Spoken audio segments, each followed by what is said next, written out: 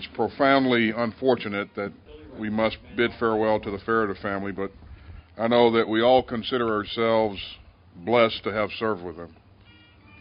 You know, far too little is known about the impact that General Ferriter had on the progress that we achieved in Iraq.